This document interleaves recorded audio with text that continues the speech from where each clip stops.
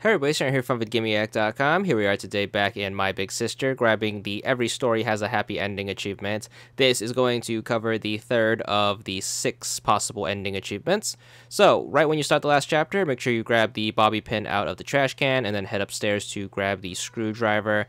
These 2 items are going to be a common thing amongst the remaining endings, so keep that in mind. You're going to be doing this a lot, making sure you grab both of them. So right after you get the screwdriver, we're going to head back downstairs, and we are going to take a little detour into the kitchen. Skip the cutscene if you've seen it already, or if you want to pay attention to it, you can listen to it. But we are heading towards the bathroom, which is the door in the upper right. Once you are in here, make sure you interact with the mirror above the sink. You are going to get this screen where you need to punch in a name.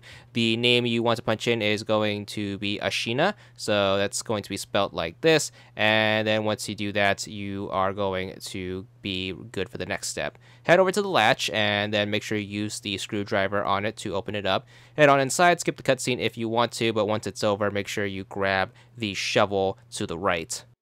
Once you have it in your hands, make sure you leave by taking the ladder back up. That should put you back into the bathroom. Make sure you backtrack through the kitchen and through the living room. We are going to go all the way back outside. Skip the cutscene once you get into the living room if you want to, but you are going to head towards the front door and go back to the left side of the house. This time you want to go behind the trash cans and then over to this gardening patch. Make sure you use the shovel, and that should dig up a knife. And then what you want to do is you want to take this knife back into the house, go to the lady who is going to be next to the stairs, and then what you want to do basically is you want to interact with her using the knife. You should get a super long cutscene, which once again you could skip if you want to. Once she turns into a giant puddle of blood, make sure you take the stairs back up and head over to your sister's room.